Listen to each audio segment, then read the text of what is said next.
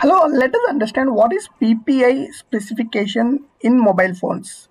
So, PPI stands for pixels per inch.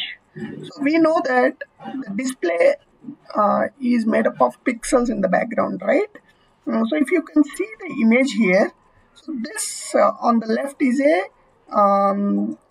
low pixel density image, and on the right it is a high pixel density image. So you can imagine if something is displayed here, it provides better image than this one, right? So the resolution is better here. That means if you want a good resolution mobiles, you need to have high PPI. Like for example, OnePlus 11 has 526 PPI, which is huge. Samsung Galaxy S23 has 501 PPI.